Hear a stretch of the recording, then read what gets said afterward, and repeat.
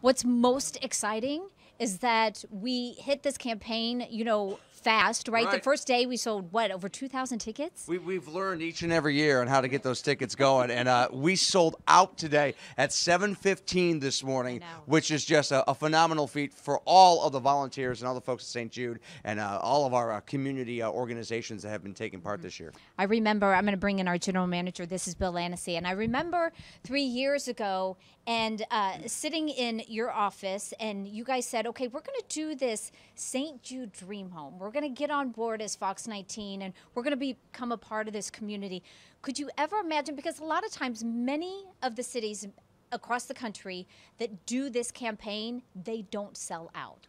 Yeah, and it's something that I think you learn a lot as you go through it every year, as you guys were just talking about. And I think what we did this year that was so different was to get ahead of it, to get out there and really do a big push right out of the box. And our partners over at Honda were tremendously valuable in that, to give that incentive out for that early bird special to be able to, brand new car. And our friend in Batesville, Indiana just won it, and so that's exciting, and I'm sure he'll enjoy it. But I think that was a big part of it. And, Tracy, as you know, we like to do things for the community, but to pick the right things and then to do them right, and just do a handful of them. Certainly our Think Pink campaign is a big thing that we do all year, and quite frankly, this is our other one. And this is a tremendous opportunity for us to generate some support for a very worthy institution. They just had their big golf tournament last year and generated a lot of money for that and got a lot of publicity, and we're just happy we could do what we did this year. Yeah. You know what I think for me is I look back over the campaign, and every time we picked up the phone and we said, would you help? Here's what we're passionate about. Here's what we want to do to help local families that are unfortunately having to make their way to Memphis.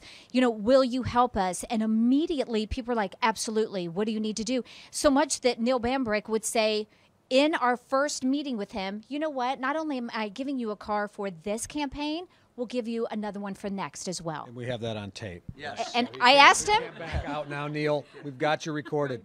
No, I actually asked him about 3 times today. I think I interrupted and said, I'm sorry, could you say that again just to make sure we got that on tape? Yeah, no, and I just want to take a minute. The two of you have really worked extremely hard on this, but candidly, Tracy, you're the captain. You're the captain of our ship. Yeah.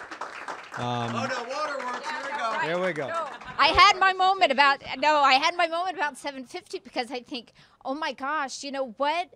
You ask people to help and you get passionate. You go to St. Jude and you think, wow, as a parent, I can't imagine having to be here. So to try to take that experience, share with our viewers and say, you know what, we need you to help. And they say, okay, you know what, we will. Well, let me help you gather yourself a minute, because there's actually one other person that I'd like to bring out, Wayne Young, who does a lot of work behind. Wayne, thank you very much. Thank you. Wayne's our digital sales manager here at the station now, but this is totally outside of his regular job description, and you do a lot of work behind it. Tell us what it's meant for you to be a part of this for 3 years. Well, Bill, thank you very much. First of all, this is one of my proudest accomplishments. Like Tracy, I remember when we first started this, and we really followed your lead. Your belief was that for us to do it, we had to be all in.